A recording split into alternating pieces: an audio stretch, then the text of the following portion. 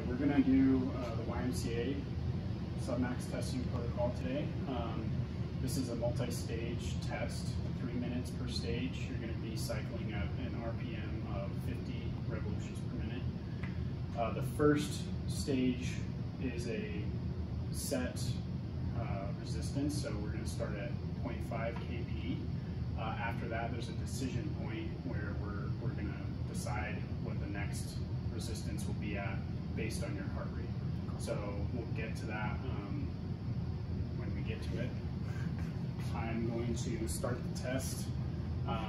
Go ahead and start cycling whenever you're ready.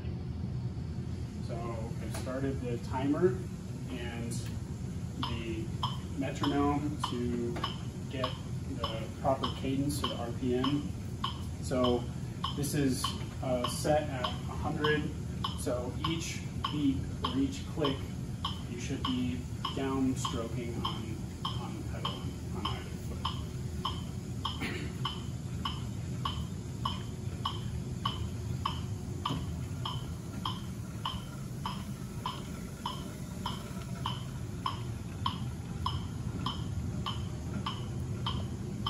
To adjust the resistance, we use this knob here, righty-tighty, lefty-loosey, so right to make it more tight or higher resistance. Sounds good.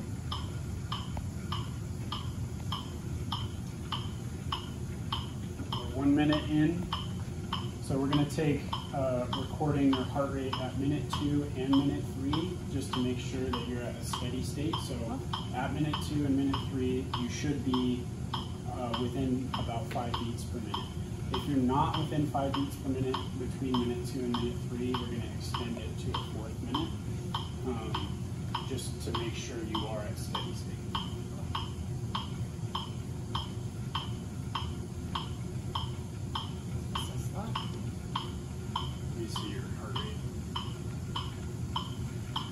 So the criteria for this test is 2 consecutive stages between 110 beats per minute and 70% of heart rate reserve or 85% of age predicted max. You can use either criteria for the top end, but the low end has to be above 110 beats per minute.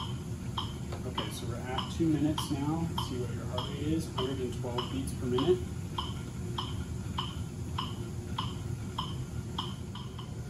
Check your heart rate again. Still 112 beats per minute, so she is at steady state. We're going to increase the resistance based on the criteria in this test. So we're going to go up to 1 kp now. So look at this. Go ahead and keep that steady cadence. Nice job. Okay, so we are now in stage 2 of the YMCA protocol, and we went up by half a kp. So she is now pedaling at 1 kp resistance based on her heart rate at the end of stage 1. We're going to take heart rate again the 2nd minute into this 2nd stage and at the 3rd minute of the stage.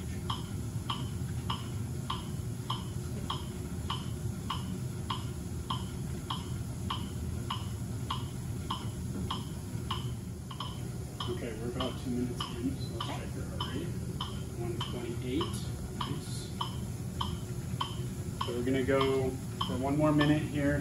If she's plus or minus 5 beats per minute around 128, we can stop the test because we have 2 consecutive stages with this heart rate. So the reason we are setting the lower end of the target heart rate at 110 beats per minute is because that is where it's estimated that stroke volume begins to plateau, and so we can extrapolate the increase in VO2 based on an increase in heart rate if stroke volume has plateaued. So this is one of the main assumptions of this test, and may or may not be appropriate given fitness level and age, but this is one of the limitations of the Submax test. Okay, so we are at the end of this second stage.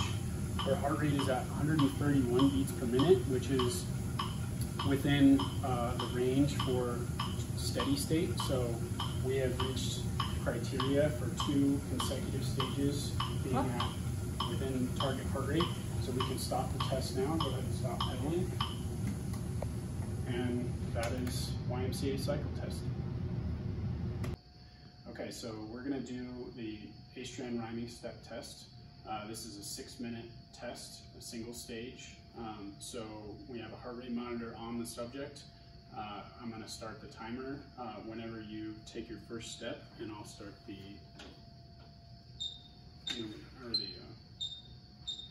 go ahead. Go ahead.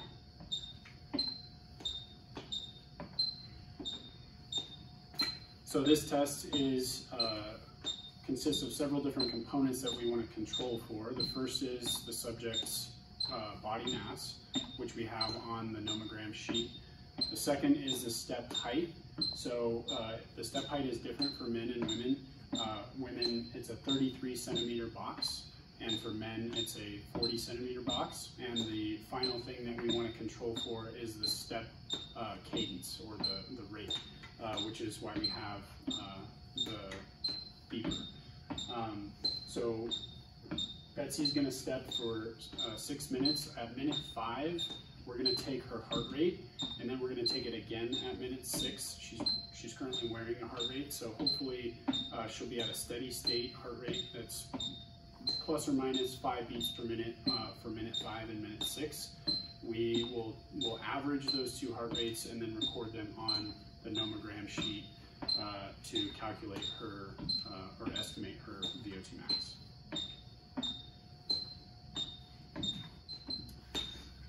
So the target heart rate range for this test is between 125 beats per minute and 170 beats per minute. We are trying to get this individual to a steady state heart rate so that we can extrapolate the VO2 and trying to control for the stroke volume.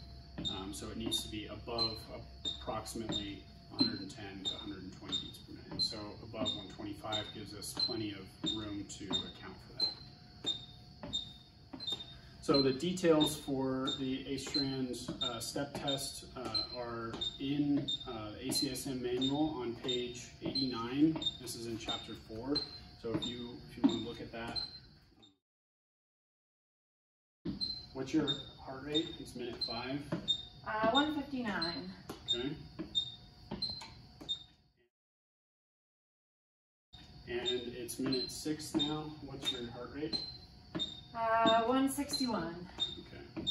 So we are within 5 beats per minute. So she's reached steady state.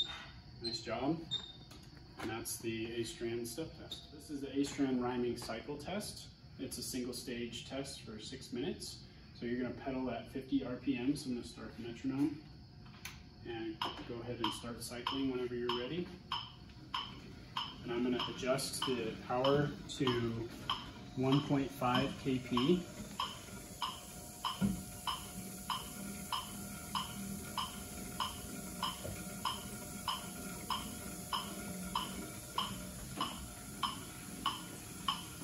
So for this test, we want to choose a work rate that gets the individual's heart rate between 125 and 170 beats per minute.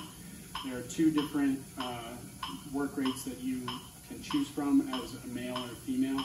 For unconditioned females, it's 300 kp meters per minute. For conditioned females, it's 450 kp meters per minute. For men, it's 450 and 600. So the appropriate setting for this work rate, which is 450 kp meters per minute, is 1.5 kp. So the resistance is calculated from the work rate.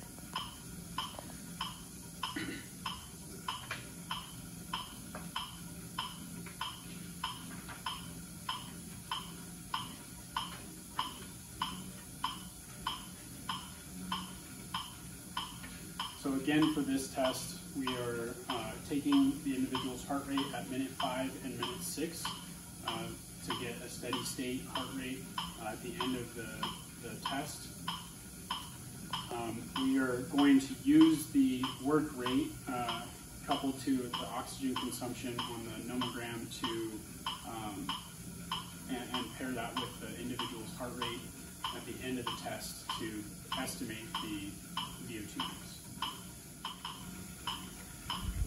So for this test, the individual can choose the particular work rate that they want to use, and it depends on the individual's sex and whether or not they feel that they're in a conditioned or an unconditioned state. So for women, the conditioned individuals can choose between 450 or 600 kp meters per minute. For women who are unconditioned, they can choose from either 300 kp meters per minute or 450.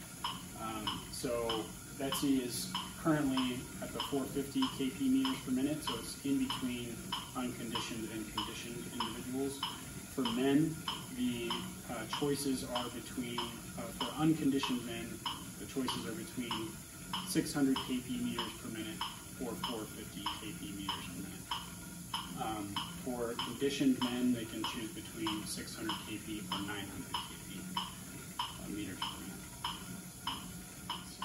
Okay, it's been 5 minutes now. What's your heart rate at? 153.